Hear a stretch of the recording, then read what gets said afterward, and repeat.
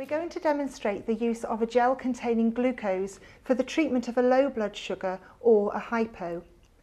Sometimes when a person's blood sugar level is very low, they don't feel like eating or drinking anything to help bring their blood sugar level back up again. In this situation, a glucose containing gel can be very useful. It's really important to note that you must not use a glucose gel like this if the person is unconscious.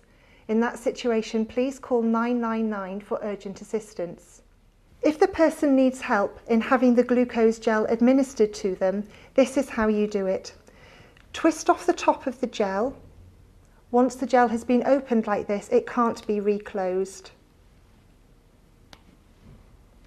Squeeze a small amount of the gel onto your finger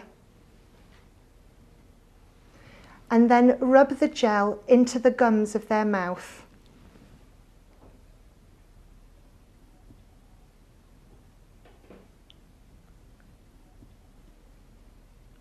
If you need to reapply, you can do so.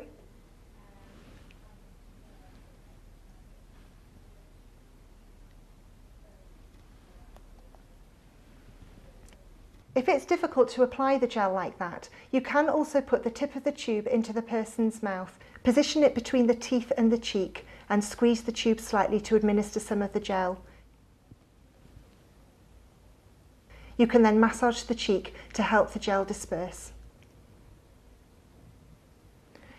Using between half a tube and a whole tube is absolutely fine. Sometimes some people might need more than one tube, which is okay as well.